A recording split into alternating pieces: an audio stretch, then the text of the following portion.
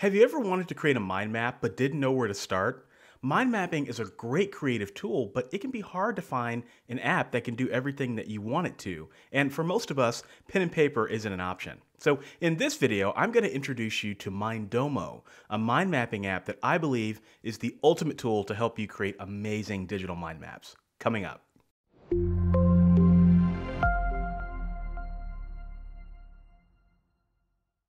What's up, guys? Michael and Ronn with Author Level Up here, helping you write world-class stories better and faster. And I create these videos because I believe that each of you has Stephen King level talent and you just need help unlocking it. So if you're new here, consider subscribing and click that little bell, ding, ding, ding, to get notifications whenever I have a new writing video. And in this writing video, we're talking about Mindomo, the mind mapping app to help you create amazing mind maps. Now, I don't know about some of you, but mind mapping is something that I really enjoy doing, but it's hard for me to find the right way to do it. It's a great multi-purpose tool, right? Because you can use it for outlining your novel, you can use it for research, you can use it for working through a problem, you can use it for teaching things, you can use it if you're just struggling with writer's block and you need to get things out on the page.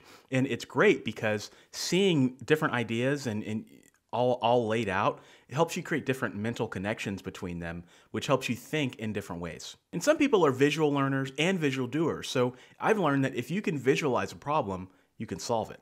Now, I've done mind mapping apps in the past, and you guys have taken me to task on them because I didn't do them right and I didn't have the right apps. And so I wasn't quite sure that I would do any more mind mapping videos on this channel. But when Mindomo reached out to me and they were telling me about the program, I kept thinking, wow, this actually is what I'm looking for, and I know for a fact that it's going to be what a lot of you are looking for. So when they reached out to me, I was smiling ear to ear because I cannot wait to show you guys this program. Now, I've partnered with my friends at Mindomo to bring you a way to get 6 months free of Mindomo. So stick around to the end to watch that. But in the meantime, let's jump into the tutorial.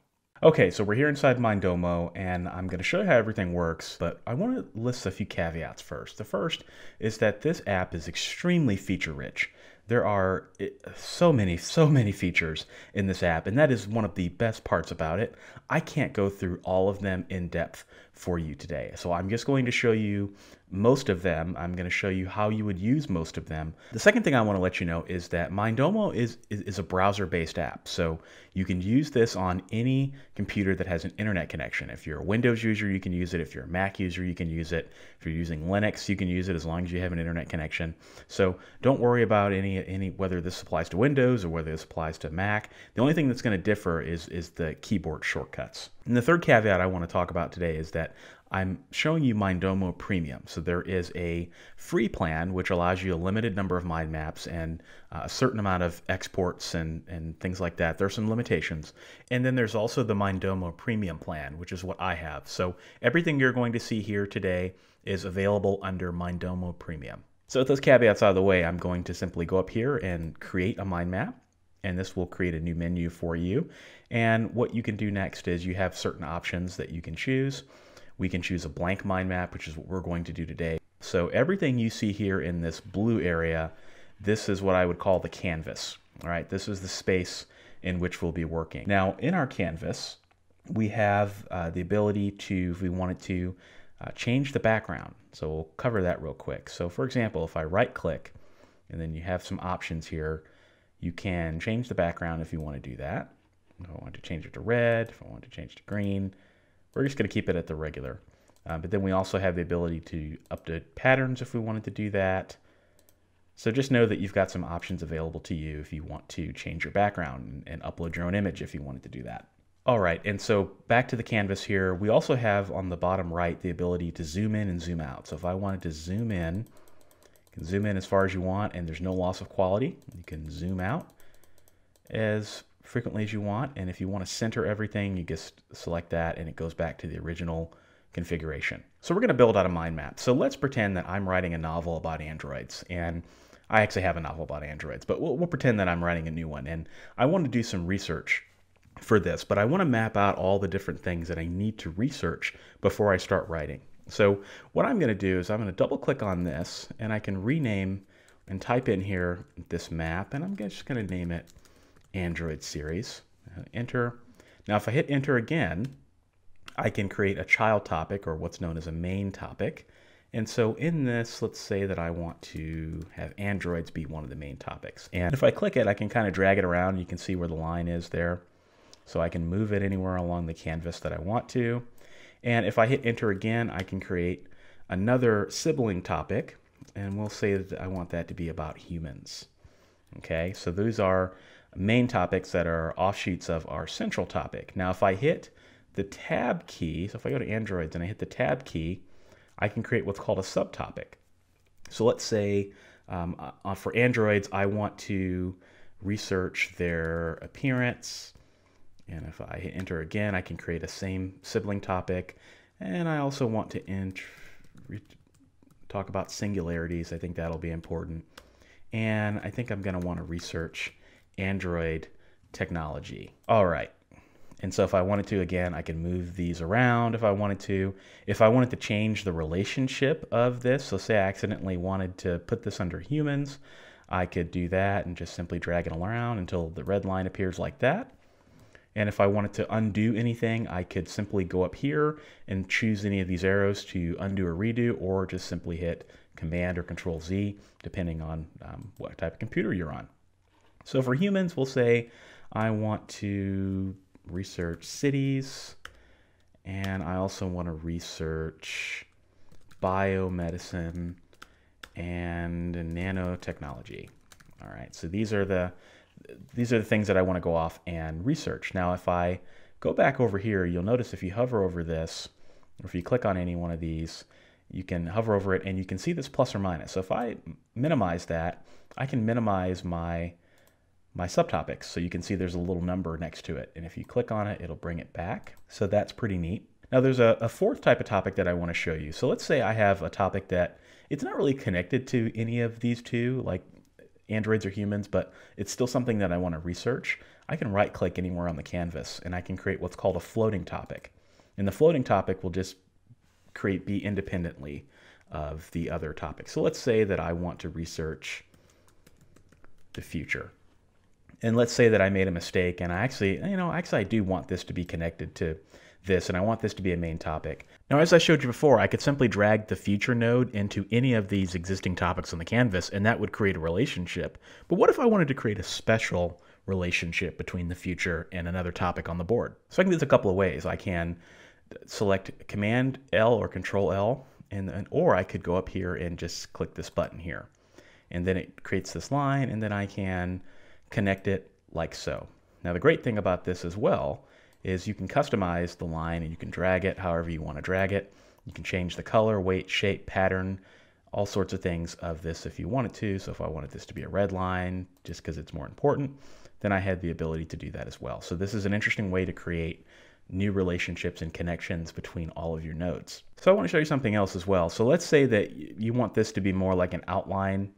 What you can do is you can choose any of the arrows choose the arrow that's right above, and then go to Tools, and I'll show you all of this here in a moment, but we'll go to Tools and Numbering, and then we can choose our numbering scheme as we start getting deeper into subtopics. What we'll do, and I'll show you how this works, so see how it created some Roman numerals here, and then what I can do, if I hit Tab to create a subtopic of that, then it creates a nice little 1A. Another great feature is the ability to drill down. So let's say that I'm working on androids for a little while, and I know I'm going to be working on it for a while, and I don't need the rest of the mind map. What I could do is, if I wanted to, I could just zoom in all the way and then kind of manipulate the mind map to make it look like that, or we'll recenter this. I could do what's called a drill down. So if I go over this and I select this and go to Tools and then go to Drill Down or hit F6, then what this will do is it will remove the rest of the mind map and allow me to work on this main topic in isolation, which is pretty cool. And I can zoom in and kind of do whatever I want. And then up on here on the top bar, if I click this home button, I can go back to the mind map proper. So everything is always neatly organized and saved for you. And this is a really cool feature that will allow you to work independently and focus if you need to do that. Now let's talk a little bit about customization. Now the great thing about Mindomo is that you can customize your mind map in any way that you want. And in fact, what I'm going to show you today is really just the basics, and it's really just the tip of the iceberg of all the different things that you can do. Let's say if I click this arrow here, there's all sorts of things that I can do. And we'll just go through this menu. If I go over here to the F button, I can kind of change the appearance of this node. So I can bold it, I can italicize it, I can center the text or align the text if I want to. I can make it bigger, I can make it smaller, I can change the size of the font this way as well. I can change the color of the node and the color of the text if I wanted to do that. So we'll just kind of go back to the defaults, but just to let you know that you can do that, I can enter my own color code in there. I could also, if I click on this button, I can go and change the lookout of the topic if I wanted to do that. So that's pretty neat. And then if I wanted to, I can also influence it in other ways. And another really great thing about this is if I click on this org chart here, I can change the layout of the lines. So if I click that, you'll see it starts kind of moving things all over the place here, which is kind of cool, and can't really see a whole lot of this. So I'll go to this one and I'll do that again. So you can change the layout of your mind map just by going to here and kind of clicking things around. And the great thing is that it neatly organizes everything for you. So you don't have to worry so much about your mind map looking bad because it's always going to look good. So I think I like that configuration. So we'll center this again. And let's say we'll go back to this here. We'll go back to this one here. So what we can do is we can also change the shape of any of your nodes, and you can do this on any of your nodes or your topics. So you can do that, and then you can even create all kinds of neat shapes. So moving back through this menu here, if I go back to this hamburger topic, one of the great things about Mindomo is the ability to be really interactive and be thoughtful about what you do with your nodes. So for example, if I click this little comment bar here, I can create comments. So Mindomo allows you to collaborate with other people that have Mindomo. So if I'm collaborating with another writer, for example, I can make comments on my different nodes. So let's say, for example, and I can add a comment just like that. And you'll see here that a nice little comment appears right next to the node. So that's something that you have the ability to do. So we can also assign topics to other people if I were using this as a collaboration tool. So if I go here and then I click on this little person icon, if there were multiple collaborators, you could assign them to multiple people. That could be very useful for some of you watching. You also have the ability to do due dates. So if I click this little calendar icon here, I can create a start date and an end date if I wanted to. So let's say it's June 19th today. I want to finish this by tomorrow. And what it does when you click that is it creates a nice little to-do list there, which is great. But if I click out of here, it also puts the date right next to it. Now, if I go back into this, and I can also do a start date, and I'll have a date today, and I go back, it creates a nice little start date or a date range right next to it. So that's a great thing. And then when I'm done with this task, I can just simply click it, and then it goes away. But then the question is, well, where did it go? If you go back to your human subtopic and you select this here, it'll show you the completed tasks. So what I'm going to do is just simply Command Z. We'll bring that back and leave that there for you to see. And we're going to move down the menu on the left and show you how all these different features work. So let's say, we'll click on nanotechnology, for example. Let's say I want to create some notes. So if I go to this here, I can add notes to a particular topic. So maybe I want to be sure to research Wikipedia, and then I need to go to the library to pick up this book that I really liked on it. And then you can format that however you choose to your heart's desire. Now I'll click the X here, and then a little hamburger menu appears right next to the menu. And see, if you hover over it, you can see what your notes are, which is a great tool. And let's say, we'll zoom in just a little bit. Let's say that I want to add a link to this as well. I found something on the internet that I liked, so we'll click on this and then select the hyperlink attachment, and we'll just enter my website, authorlevelup.com, if I wanted to. And then you'll see that a nice little link appears right here. And if I were to click on that, it would open up the link in a new tab. Now, I could also add images if I wanted to. So let's say I can insert a URL if I have that. But there's a nice feature where you can search images on the web. So let's say, I'm researching cities. I want to look at Paris, France. I think that'll be a great setting for my novel.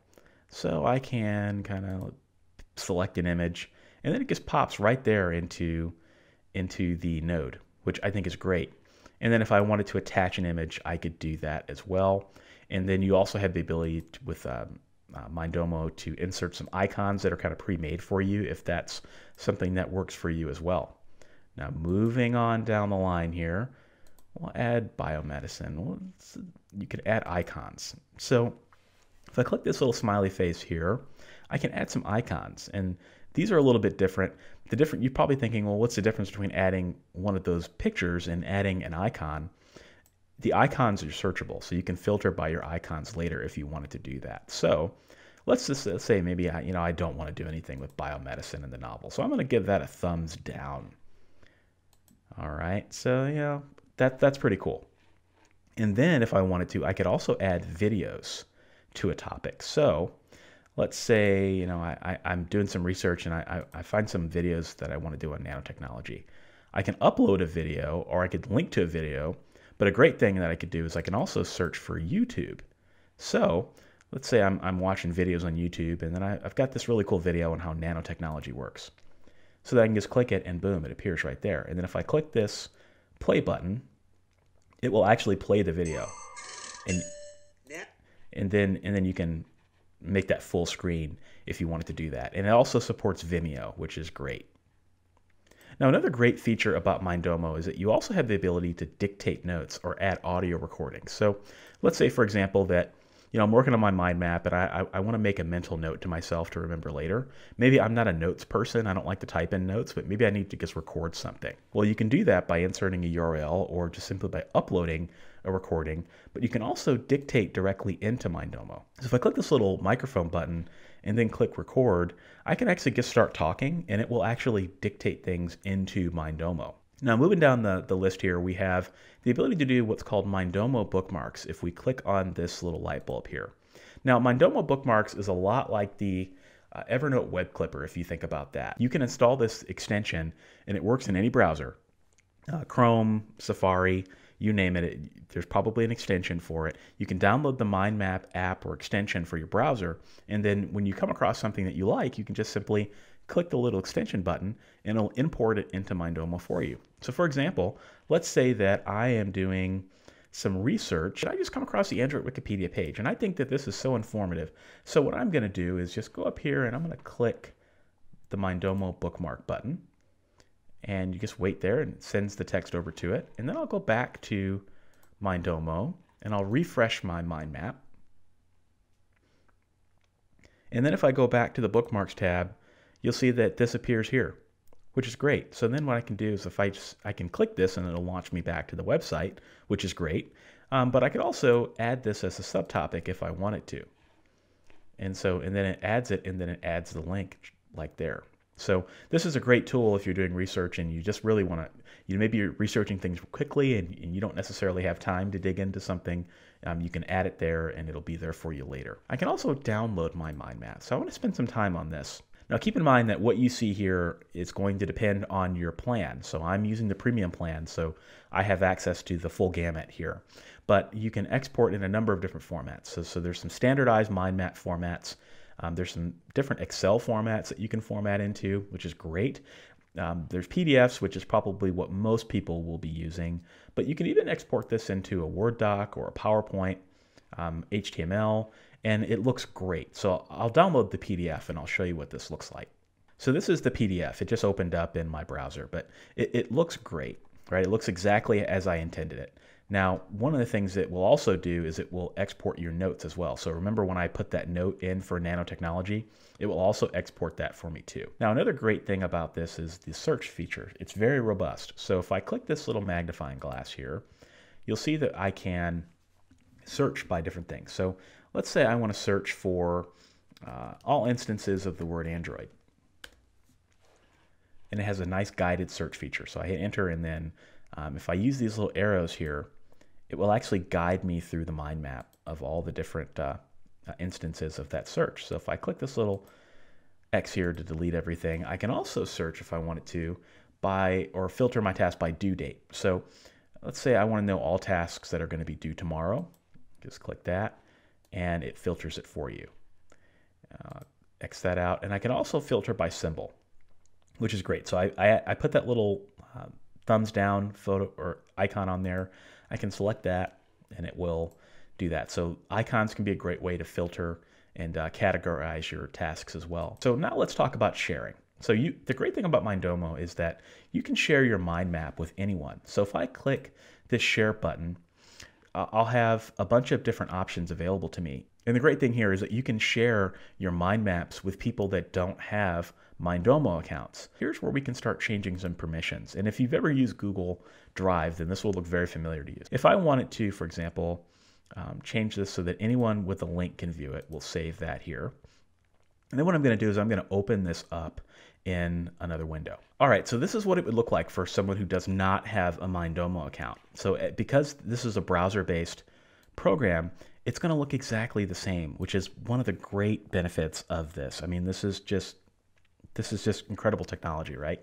So I can kind of move things around. I can zoom in and zoom out if I wanted to. I can recenter the mind map. It's just really easy to use. You can also click this little eye here and you can print, or you could download as a PDF, or you could download as an image, so that the people that you share it with have the ability to export and share it. Now, I do believe that you do have to have a Mindomo account in order to export, but small price to pay, right? But they can also search as well. So if I want to search, same search feature, right? It guides them through it. So that's a great feature. And this is just great functionality overall. Now you're probably thinking, Michael, this app looks great, but how much does it actually cost? Well, I'm very glad you asked that question. So here is the pricing plans for Mindomo. So first thing I want to remind you is that anyone can sign up for a Mindomo account for free. And that allows you up to 3 mind maps. And there's some other limitations as well, but Mindomo free doesn't cost you a thing. If you want to be able to do all the things that I showed you today, you want unlimited mind maps, you want unlimited task maps, you want some storage options, you want to be able to embed video and audio into your mind maps. I know a lot of you are going to like that. And you want to be able to export into all the formats that are available to you. Then the premium plan is probably the one you're going to want to go with. And that is $36 every 6 months, and that allows one user, right? Again, that's what most of you are going to be using. This is by far one of the best browser-based apps I've ever used. In fact, there's so many things that Mindomo does that I didn't even know a browser-based app can do. It's fantastic. One of the top 3 apps I've ever used in my career. I personally am using and buying the premium plan, and I will be a customer for a very long time with Mindomo because this really helps me work out problems, plan things, and there's just not a mind mapping app that comes anywhere near this, in my opinion. And I've used a lot of them. I've used a lot of these apps, and I hope that all of you can see this is the real deal. The Mindomo team, they get it. They have thought of everything with this app. There's no stone that they've left unturned, and I don't know what more features they could put in it because there's so many great things here. All of the plans, all of the paid plans come with a 30-day money-back guarantee. So you cancel within 30 days or you're not completely satisfied, they're going to give you your money back, no questions asked. And from all the interactions I've had with the Mindomo team, the support is fantastic. The help center is great. Very rarely are you going to come across a problem that you're probably going to even need to contact the support team anyway. But if you did, you know that you've got some grade A folks that will help you with any problem that you have. I hope you guys can see why I love Mindomo so much. And quite frankly, I didn't even get into all of the features that the app has. There's some features in there that were fantastic that I didn't show you, like presentation mode, outline mode, Gantt charts, some of the templates. You just have to see it for yourself to believe it. Now, don't forget that you can sign up for a free account. Doesn't cost you anything at minddomo.com. All right, so let's talk about this giveaway. It's going to go fast and it's going to be over before you know it. So I've partnered with my friends at Mindomo to give away 6 free 6-month licenses to Mindomo Premium. So everything I showed you today, you get access to Mindomo Premium for 6 months. 6 of you are going to get that prize. So here's how to do it. Check the link in the video description for a page to my site that has a giveaway. The giveaway is the only way that you will be able to enter. So check that link. It's going to be open for 48 hours. So after 48 hours, I'm bringing the giveaway piece down, and we'll bring it down and we'll let the winners know, and I'll put you in contact with the Mindomo team so you can get your prize. Now, this is a thank you to all of you for being a subscriber to my channel. You have to be subscribed in order to get it, which is why I'm only offering this for 48 hours. I want to give a huge thank you to the team at Mindomo for reaching out to me, providing me access with the app, and for this amazing giveaway. So if this is your first time watching, be sure to subscribe, and I'll talk to you in the next video.